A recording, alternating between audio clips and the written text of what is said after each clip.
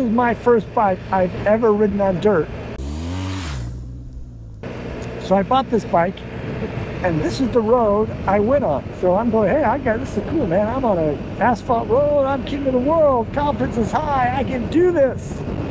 So we're on this road. It's called Rancheria Road. It goes up in the mountains, and I'm so pumped to ride this road. It's going to be my first dirt experience.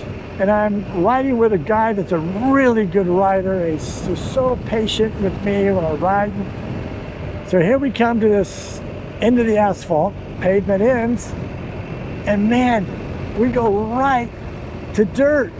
Oh my gosh, I'm so excited. Oh, I stood up because that's what you're supposed to do when you're riding adventure bikes. I feel wonderful. And oh my gosh, I've got these Shinko 705s on the back, and the bike is like moving. It's like it's not going straight. And for 100,000 miles the last 5.5 years, my bike's always went straight. It's never wiggled, right? So that is a new thing to me. And I'm thinking, oh my gosh, I've got the wrong tires on.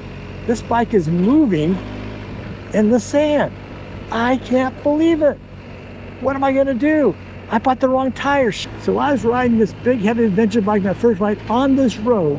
I'm riding this road, this exact road, about the same location, going about 35 miles an hour, and I'm just panicked because I feel this big heavy adventure bike moving just a little bit on this dirt. I've never felt that before. I'm thinking, oh my gosh, I got the wrong tires. My tires need to be deflated, inflated. So when we stopped up here, I asked my buddy, hey man, my bike's moving around. Maybe you should follow me and see what's going on. He goes, what's wrong? I don't know, it's wiggling just a little bit. He goes, dude, that's because you're riding in dirt. Your bike will always wiggle in dirt. Oh, I was so happy. But nonetheless, I learned that in dirt, even a big, heavy adventure bike will wiggle in the dirt.